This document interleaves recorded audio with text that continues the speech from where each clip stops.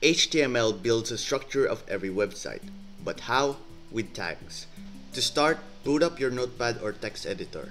Tags are keywords in angle brackets, like so. They tell the browser what each part of the page is. Let's go straight into the tags you actually need to know.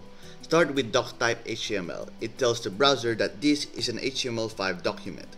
Then everything goes inside HTML. That's your skeleton. There are two parts.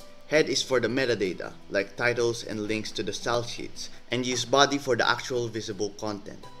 Use H1 to H6 for headings. P is for showing paragraphs, A is for clickable links, and IMG is to show images. Need spacing? Use BR for line breaks, and HR is for horizontal lines. Want a list? Use UL for bullets and OL for numbered lists, and wrap each item in li.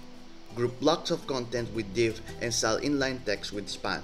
To collect input, use input wrapped in a form. Label your fields with label. Add a button to submit. Need more space? Use text area. Also, HTML has something called attributes, which look like this or this. These are essentially properties for tags. And later you can use CSS for styling and JavaScript for logic.